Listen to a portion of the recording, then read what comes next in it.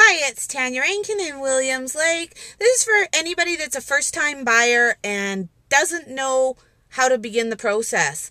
A lot of times I have people contact me and they're ready to take that step and they've saved up, but they just really don't know where to begin. So just really quickly, the first stage would be go and get pre-approved, whether it's at your bank or with a mortgage broker, and make sure you give them as much accurate information as possible.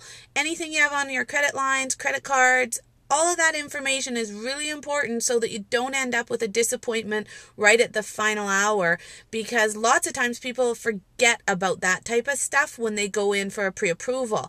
And then what I think is the most important second step is pick a real estate professional or an agent that you truly trust and respect and you think that you would have a great working relationship with.